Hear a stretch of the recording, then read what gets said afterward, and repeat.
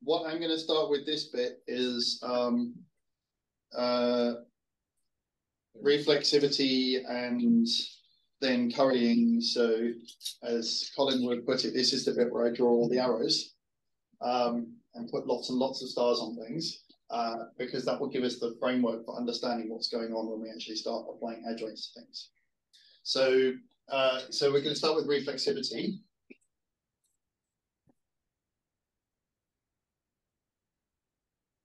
So you will recall that we are dealing exclusively in Hilbert spaces. And so if B is a Hilbert space, then we already met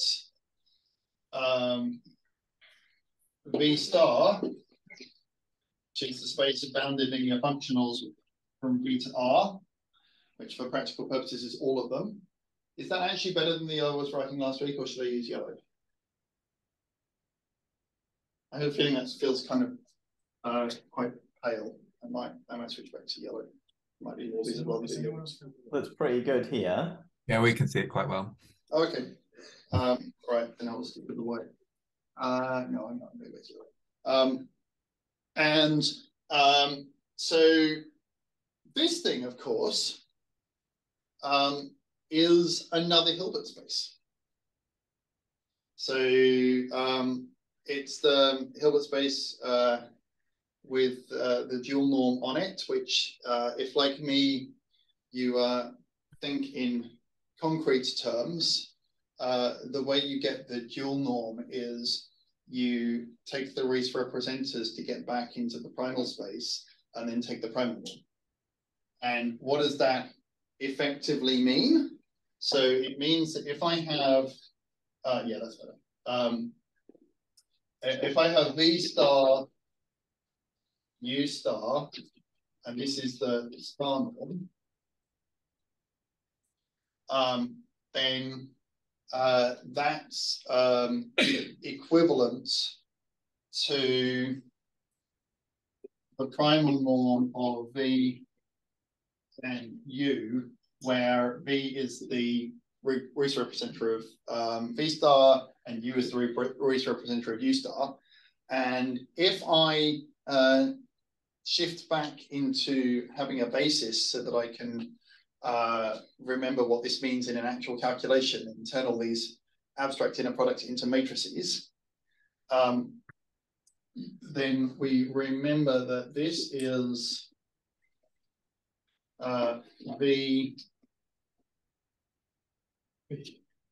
VTMU, but VT is, or V is equal to M inverse times V star, and U is equal to M inverse times U star. So this is equal to V star T M minus T M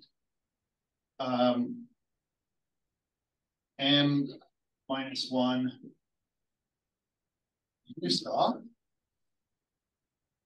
And now I can cancel whatever I like, because you'll remember that these are inner products. So those M's are known to be symmetric positive definite. And so in particular, when I wrote M minus T here, I might as well have written M minus 1. So I can cancel it whichever way I like. And so that's equal to V star T M minus 1 U star. So the dual norm is simply given by the inverse of the matrix that gives me the primal. That is fine. Okay, so this guy is a Hilbert space. It's got this inner product. I'm not going to start attempting to prove that this is complete because the other one's complete. That's like way more analysis than we need to play with. What we are going to observe, though, is if this guy is itself a Hilbert space, then it's got a dual, right? So I can now write V star star, and that's going to be the space of bounded linear functions from V star to R. And we might be starting to get concerned here, because how many stars am I going to add on, and is this going to become misguided? However, the good news is that actually this is where we're going to stop. And the reason for this is, so let's think about what the Rees representation theorem says for things in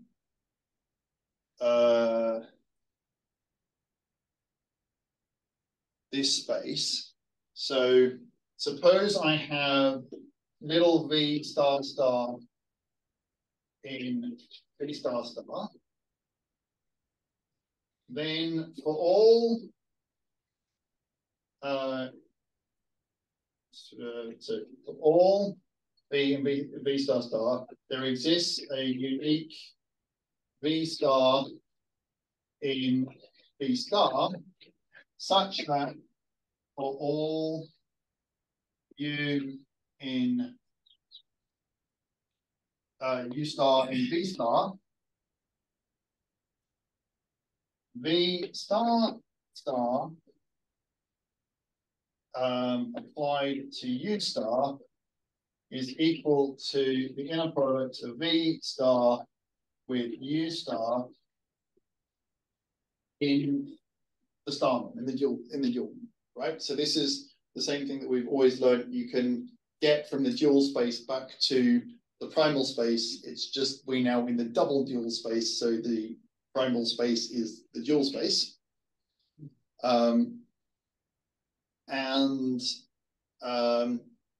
Now we can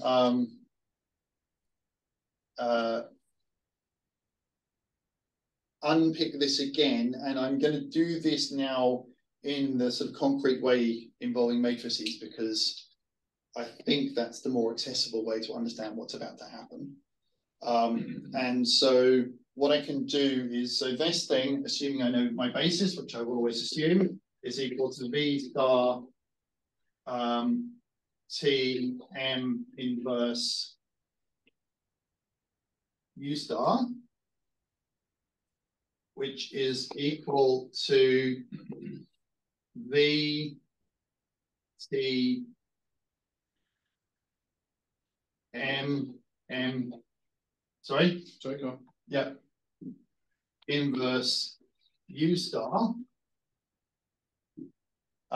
which is equal to, that cancels, VTU star, which is equal to U star applied to V, where V is a member, so V is now in V, but it's got exactly the same coefficients in this basis as V star star must do. Because that's what I just did, right? And that's true independent of which basis I chose. I know nothing I did there made it, so if I change basis, I get a different matrix M, but I still get M and M inverse, so they still cancel. And so what that means is applying V star star to U star, applying something in the double dual space to something in the dual space is the same thing as applying that same thing from the dual space to something apparently indistinguishable back down here in the primal space. And so what that means is that for Hilbert spaces, and actually for somewhat larger classes of spaces, but not all Banach spaces. So it's not true that all Banach spaces have this property, but it is true that all Hilbert spaces have this property, and we only care about Hilbert spaces, so win. V star star is to all intents and purposes V. The technical term is there is a canonical isomorphism between V and V star star. So that effectively means we can substitute V and V star star for each other whenever that is a convenient thing to do. Your proof is only works for finite dimensional because it assumes it's n, but that's right. Yeah, no, I was being concrete. You can if you keep applying the race representation theorem, you can fill the board with algebra and get there in an infinite dimensional space. And I have made the judgment call that would be more confusing than what we're doing here. But you are correct. I did assume the existence of a finite basis in order to demonstrate what was going on. Other proofs are available. Okay, so that's something that we're just going to file. Reflexivity is something we're going to file and use in 10 or 15 minutes time. We need another piece of ammunition as well before we start doing adjoint operators. And so somebody's just posted a message which I can't see. It's not very interesting. Okay. The next thing we're going to do is we're going to look at currying, not a culinary activity.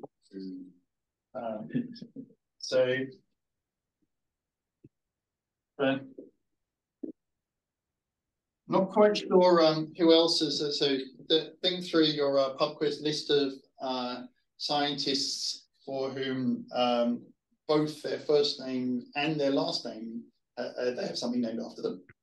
But it's true in this case.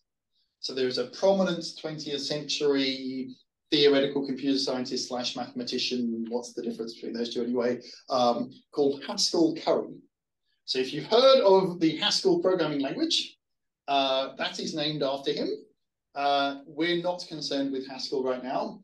The other thing that's named after him is currying, which is something that you can do to functions, which we do care about. So we're going to look at currying. Also the Curry-Howard isomorphism. Thank you, yes. Let's assume we have a function which goes from U cross V, and I'll put it on this side because I don't need linearity at this stage, into W. So I could,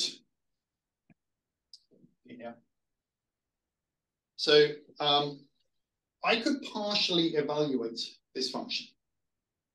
Okay, so I could choose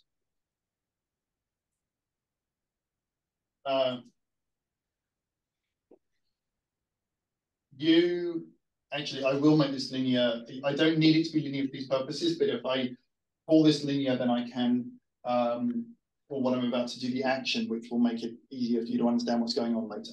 I don't strictly need that requirement when we do anything. Choose U in U.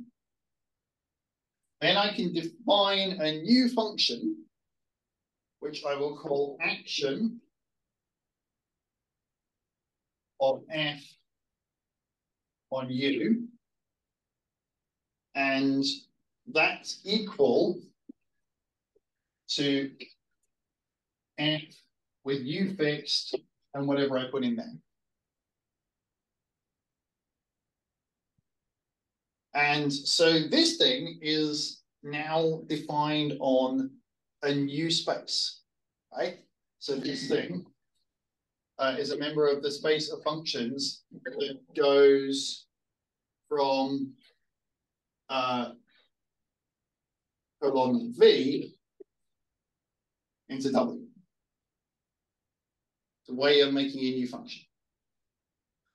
So actually what that means, if we go back up here, is this is a perfectly good definition of the function signature of F. It's a thing where if you gave me something in U and something in V, I give you back something in W. But a completely equivalent definition of this is that F is something which takes things in U and gives me back things in the space of functions from V to W. Right, so this is a right associative operator, the arrows. So you have to understand the brackets is going here. Right, and so that's going to show up as something that is useful again and again and again in a slight, someone say something? In a slightly more specific guise than the one that I've just drawn.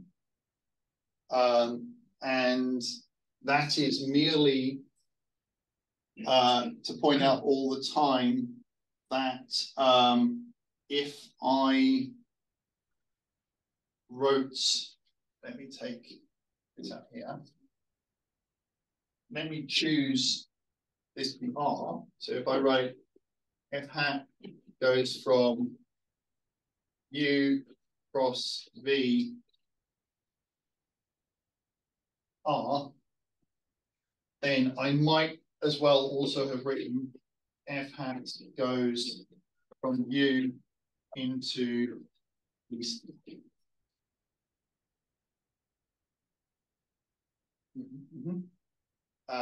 And if you want to think about that back with our friends, the matrices, then that still works. So if you, so you can think of this thing as being represented by a matrix where I right multiply by something from U and I left multiply by something from V. And that's equivalent to saying that this matrix is something where if I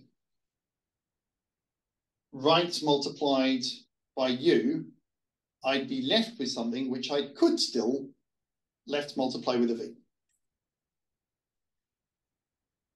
Yep, that's all that identity is saying. And that switch between those two is the thing that left, right, and center will enable us to build adjoint operators all over the place. So let's do adjoint operators. These are, after all, the creatures that we're going to need to make this whole adjoint game work. So David, just a quick question. The hat means it's a matrix or what? I missed that. The hat just meant that it's a different function F from the F in the previous line. Okay, thank you. Sorry? Different but equivalent. No, it's not equivalent. The first one was into some arbitrary space W, and the second one was into R. And not all W's are R. Okay. Oh, right. Yep. Now I see what you did with it. Yes. So that example, by the way, so if you recall, multilinear functions that map into R we call forms. And so this gives you a identity between any multilinear operator and a form, because I can always just take the dual of the last argument and turn it into a form. And that's will come back again and again and again and again. Okay. So adjoint operators.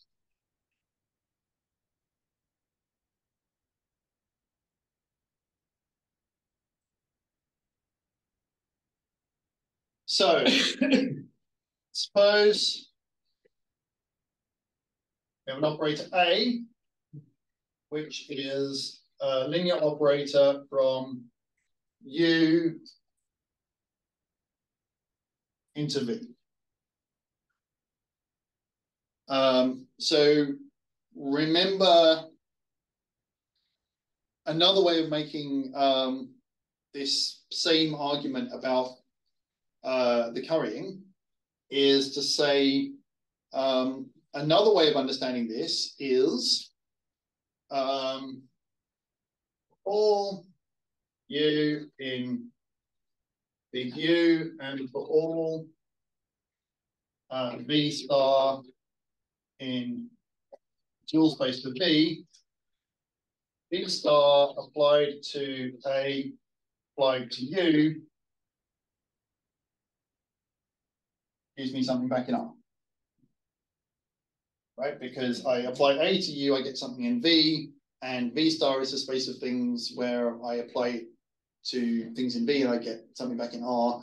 And both of those things happen linearly, so this was multilinear operator. Okay, so then there exists a unique A star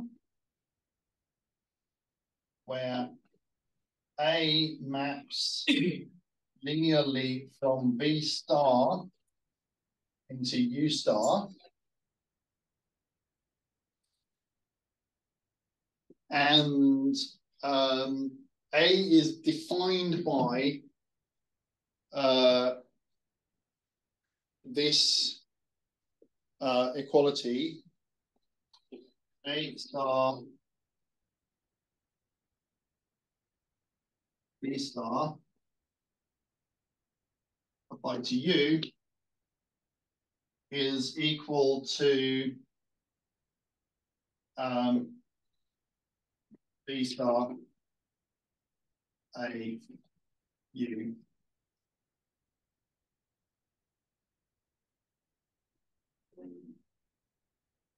Sorry? For all such stuff. But for then, yeah, for all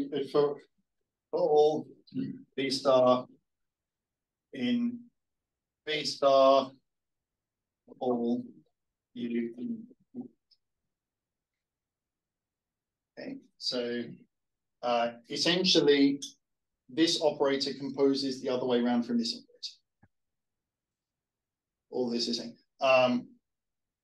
The thing that, so there are like a bunch of these things, like the differentiation thing earlier. It took me years and years and years to really get my brain around the distinction between an adjoint and an inverse, because they kind of look similar because they both go backwards. And the thing that's different is, so we're talking about composition rather than undoing the operation. And that reveals itself in the fact that the adjoint maps between the dual spaces. So A star is the adjoint operator. A star is the adjoint operator. It will exist in A star. This thing, when we find it, is going to be the adjoint operator. And so let's work out if we so let's using what we've previously written down, we can recover back by once again appealing to basis, which is I'm going to do all the time because it makes it easier to understand. We can like establish what this guy is and how it works. So so what have we got? We've got A is a thing from U to V, which means equivalently A is a thing from U to V star star. Okay, this is where all this currying is coming in, right? That's just an identity. Equivalently, A is a thing from U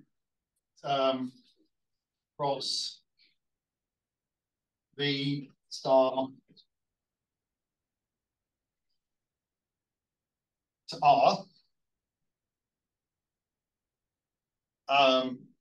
So now we can actually understand, and so if we write that,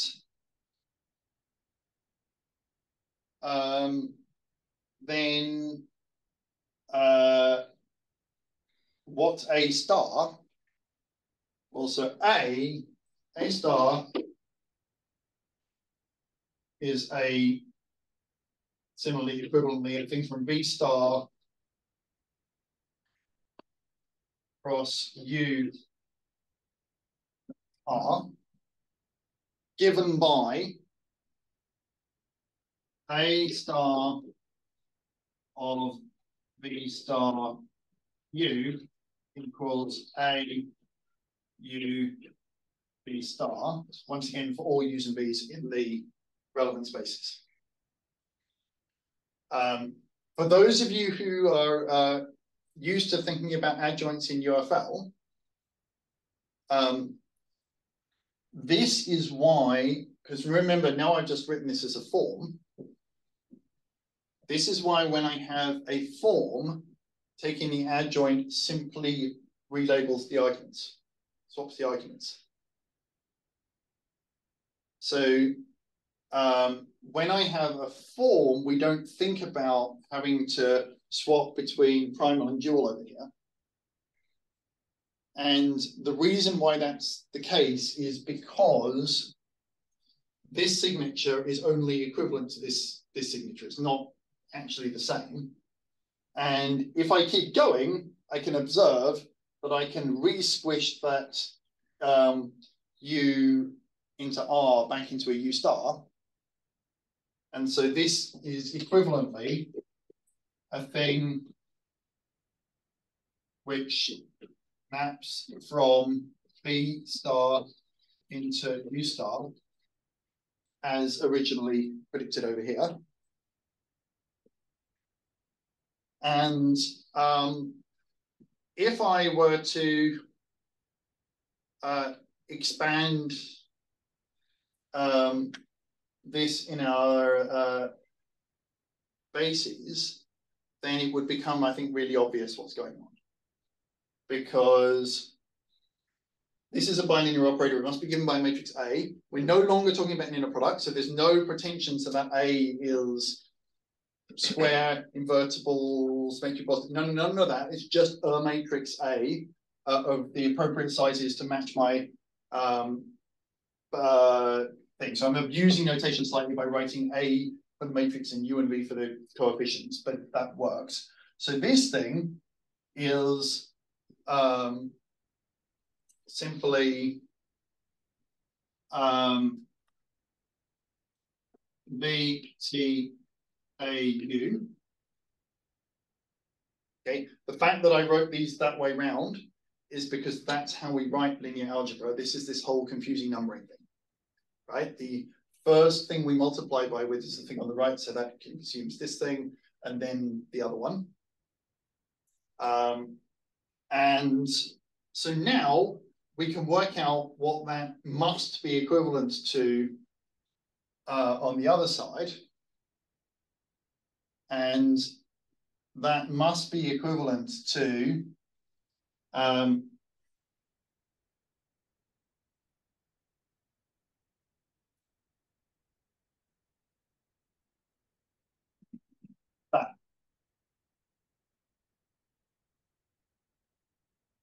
Yeah.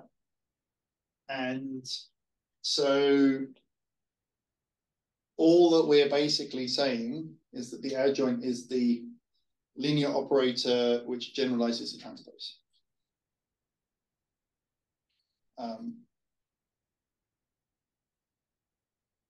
If I was doing it in complex, I'd have to now have a bra versus ket argument about where the conjugation goes. And there are two answers, and it's really confusing. Fortunately, we're going to restrict ourselves to reals so that I don't have to have that conversation. The where you've written the thing you just wrote, is that U transpose A Transpose or A star? A transpose. Well, so we're real, so A transpose and A star are the same thing. Yeah. Because star is simply transpose conjugate, right? But have you purposefully written that as A transpose rather than? Yes, because at the beginning of last lecture, I specified that everything inside would be real exactly so that I didn't have to talk about where all the conjugations go. Yeah, okay. David? Yeah.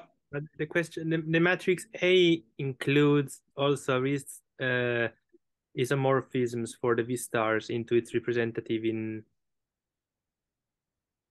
So yeah. like. Yes, because these things are the lists of Okay. coefficients. Yeah. So Rob Kirby has this nice notation where he defines IH to be the map from Rn into the finite element space, and then A is an operator, and then the matrix A hat is just the pre and post multiplied by that. You can do that, but I mean, this comes from the fact that A is defined to come from B star. Yeah. So that's that goes. So the matrix that you get A comes from expanding in the appropriate basis, and the appropriate basis for V star is a dual basis, which puts in what you just asked for, right? If you expand in the dual basis, that's what you get. Okay, so now, half an hour into this lecture, we can return to the last thing we wrote at the end of last lecture, where we wrote down a problem that we might actually solve with an adjoint method, right? So let's write down that problem again.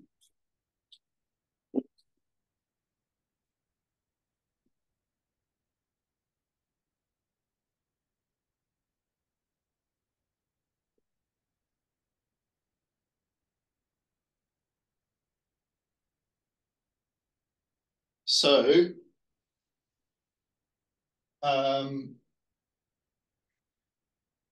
suppose we have J from U cross M to R, and so we have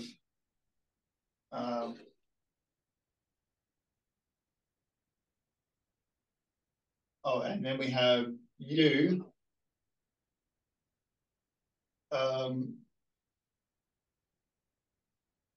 which goes from U into M.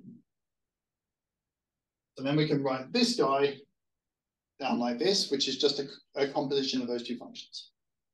Obviously, it's not a coincidence that I've chosen that particular notation, because that's how we usually write down the functional in a PDE constraint optimization problem. Does little u go from M to U? Yeah, it does, sorry. Yep, you're right. Someone's had his copy. Yeah. It even goes from U semicolon into M. M semicolon into U, and over here, these guys also, the semicolon after them, there is no assumption here that anything here is linear. These are all just functions, right? Everyone's now allowed to be nonlinear.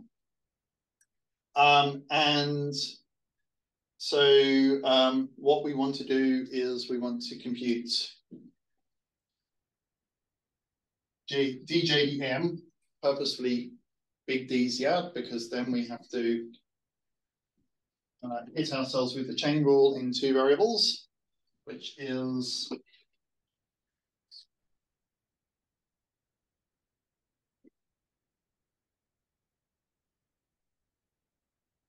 so that's my easy term, because it's the one where the dependency on M is direct. And now I have to do my term where the operation is indirect. And so what I get is now, well, I can now write this, it's actually action of partial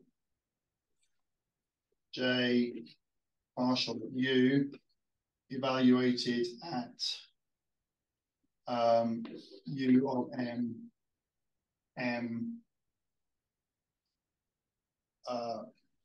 would help if I remember the definition of a Gaussian derivative here and gave myself an M hat.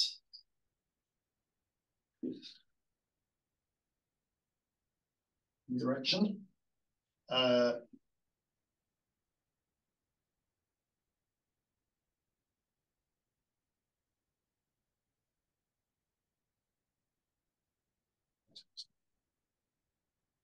I know it's very culinary.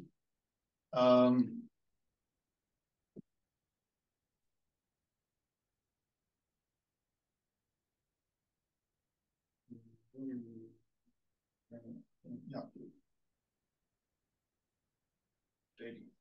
M U of M M n hat.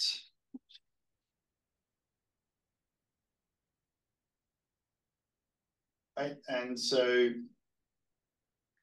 if I now neglect these parameterizing terms that are going to turn up everywhere, so they're all the same. We can U only eats n's, so the dudm term doesn't have a um in its bracket. It's just dudm of m colon m. I don't think that's right, because it's still, oh, I see. Sorry, yes. Yeah, you're right.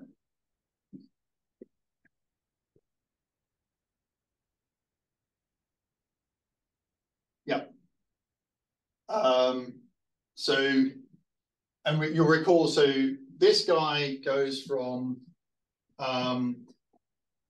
semicolon, so stuff before semicolon, but importantly from M to R. So that thing is, if you assembled it, it's a M vector or an M covector. It's in M star. And this thing down here is in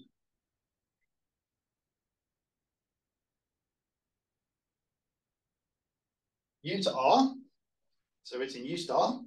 So that's okay. And this thing down here is in M to U, semicolon, parameterizations come before that, which is potentially very inconvenient, because that guy's a scalar space, so this thing is a covector. That thing's a scalar space, so this thing's a covector. That thing is a effectively that's equivalent to an M cross U star R. So this thing is an M by U matrix, and I didn't make you any promises about sparsity, for example. And in fact, if you think about, so we've deliberately been ducking the question of PDEs, but we'll get to them very, very soon. But if you think about that, then this operator here isn't your discretized PDE operator, which is nice and sparse. It's the result of solving the PDE. So in effect, it's the inverse of that operator, which is definitely not sparse. So making this guy could ruin your whole day. And the whole point of the adjoint approach is to avoid making this guy. And so what we've got here is exactly the circumstance that we viewed earlier, right? So we have, here is my operator A, which goes from M to U. And here is my operator, and here is my B star, which is in U star.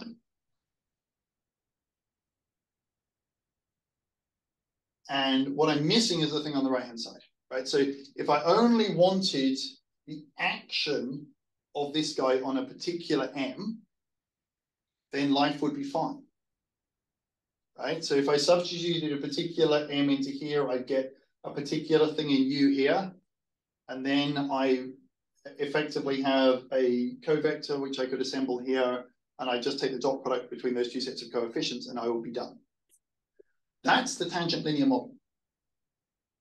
Right, so the tangent linear model is I choose one particular direction to take my partial derivative in. I substitute that in, and I can do one calculation, and I get one answer out. The magic here is, instead, I don't choose M, and I instead find A star, and I say, and I apply, so I simply write here,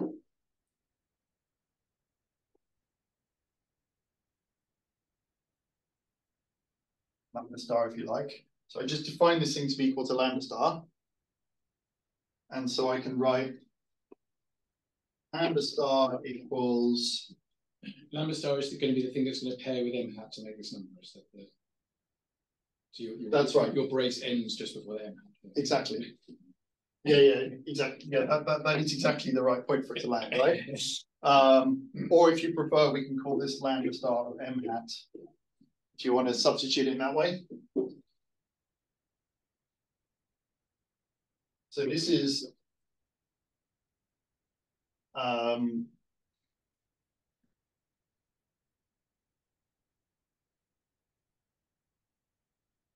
right, that's just me rewriting the same thing using the definition of A.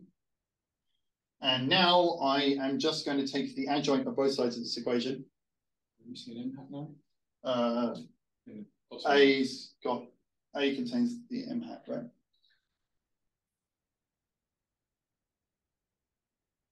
A is DUDM M hat.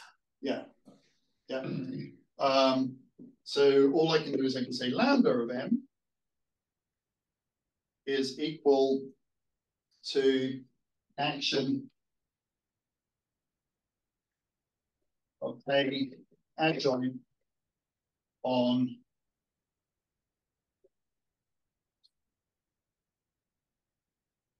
boom. Right, and this works because remember this thing is a dual object and adjoints each dual object and give me back the dual object over here, which is what I was expecting, right? I'm expecting this to return something in M2R. So we're happy.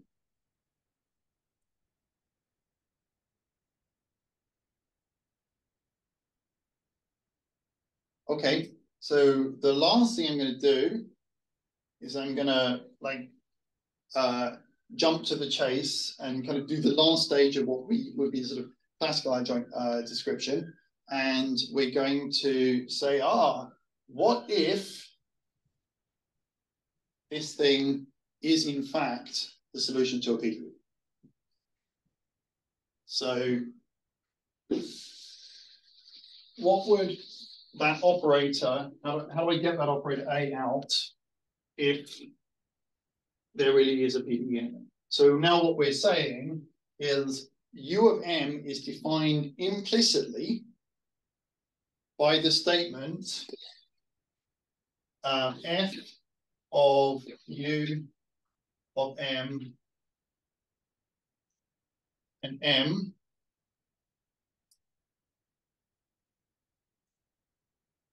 right, so that's residual form of a partial differential equation. And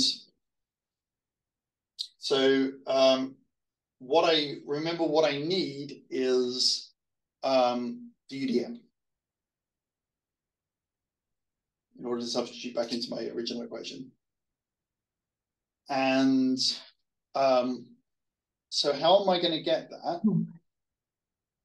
Well, I'm going to get that by making an observation that U by definition solves this equation. What that means is. Sorry, can I just understand your notation? So by this you mean so this is like a one form, and then you put up so it's a but it's a test function which you haven't drawn. But it's just because this is a one form. I haven't made any assumptions that we're doing strong form, right? Sorry, the winning form. Oh, okay. We don't need to be doing final element method for this bit to be true, right? We haven't really sort of talked about that bit of the implementation. So then F maps to the same space U. F, so this is a residual, so F does have to map into the same space. So F maps from U and M to U. U cross M into U, or at least something which is suitably compatible with U. There's model boundary conditions mumble, all that sort of rubbish going on. Right. So what we what we observe is this is true for all n, and this is solved for all n. So when I move m around, presumably m is actually a control on the solution. So u is going to move round, and u is going to move round exactly so that this expression is still satisfied.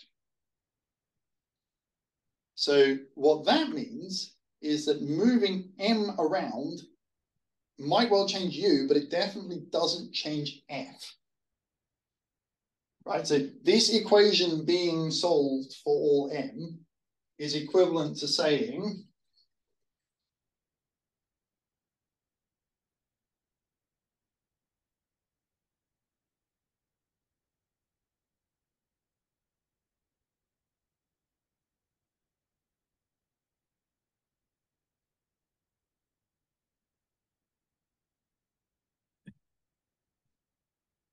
equivalent under some tedious regularity assumptions. Right, assuming my PD is well enough behaved and so on. But we're not concerned here directly with the analysis of PDEs, right?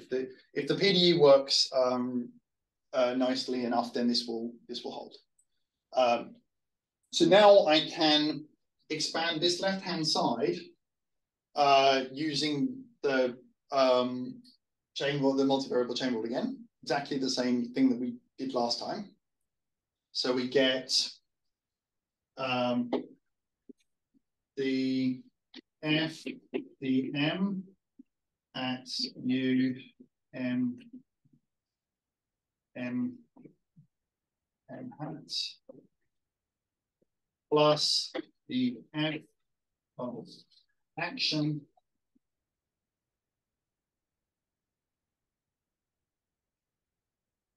the f,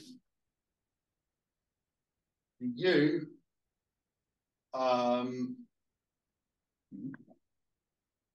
u of m,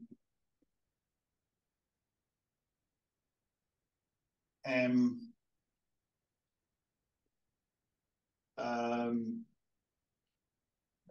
that's right, comma, m, semicolon, m hat. You don't need the m hat actually because you're doing action. Well, the way I've written action, you do, because it's the action of this thing which still has a loose variable onto something. Okay. Yeah, otherwise I'd have to substitute it in. The f, the UDM evaluated m in the direction. Oh, this is in the direction u hat. Oh. M hat. Right. Okay. Now we're there. So that's the thing we're after. We want the UDM. And that's the thing. So this thing is the Jacobian. This is the linearization of my PDE operator, right? This is the thing I would solve at the first Newton step. And this thing I can presumably calculate because it's the direct dependence of f on m. So this is just where m appears directly in the residual. So that's something you can actually calculate. And once again, this thing is sensibly sized. This thing is sensibly sized. This thing right now is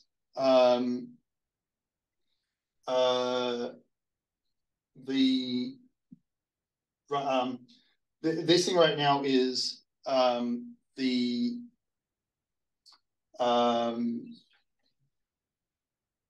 it is a sparse matrix, but I want this going out, so I'm about to break that for us. When you break unresolved, you need to write equals 0. I have one lying around. Right. Right. Well, of course, I do need to write equals 0, but what I'm actually going to do is I'm going to write. That will also be. Yep. And in fact, and so now I can just invert this guy onto the other side. And so this is equal, so the U M at this point is equal to minus the F the U and M U hat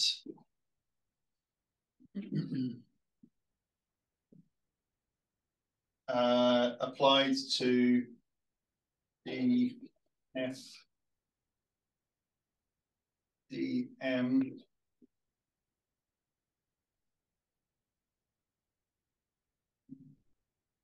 U M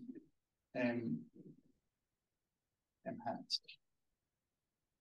Right now, action, if you like. Is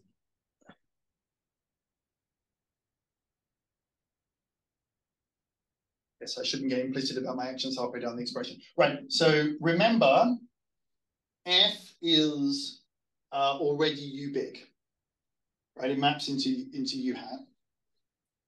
So this thing is a U by M bilinear operator. And this thing is now the inverse of a sparse matrix, which is in principle dense.